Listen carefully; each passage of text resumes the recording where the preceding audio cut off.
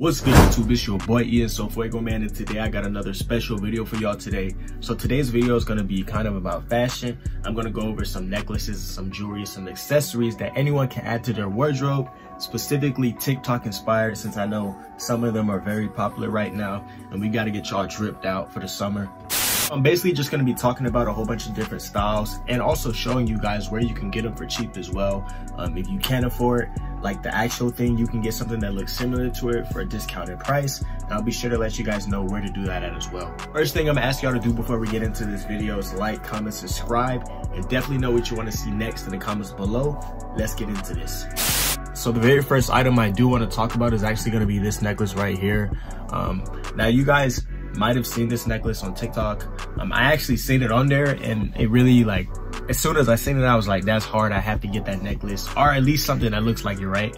So I looked up the necklace, and it's actually from a brand called, I don't even know how to pronounce it. It's called Vivienne Westwood. Actually totally wrong. They're not based even in America. They're actually based in the United Kingdom in some place called Tik Tok. That's a funny name. But that's where they're based, in a place called Tik Tok. Now, the funny thing about this is this specific necklace right here, this isn't actually a Vivienne Westwood necklace. This is literally from, what site did I get this from? I think I literally got this from Etsy. Do you guys know what Etsy is? Etsy is a website, and anyone can kind of list stuff and sell stuff from there. I'm not sure if this is even authentic, but I got it because I just like the way it looks. It looks really fine. And it was only $35. And I know the real ones are like $150, so I'm pretty sure it isn't. But I'm still gonna wear this. I don't care. If I really want the real one, I can literally buy it right now. But I already have this, so it's like, you know, it doesn't really make sense.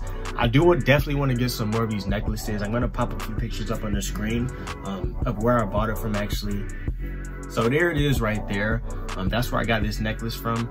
Now, another necklace on TikTok that I know is very popular is it's like a chain with a lock. I'm gonna throw a picture up right here.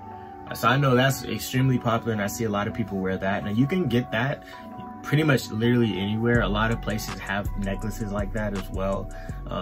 So I'm gonna, you know, throw up a list of stuff or websites supposed to be scrolling through right now, supposedly, right? If I put it in the video, websites I'm gonna be scrolling through just to show you guys, you know, where to get that from as well.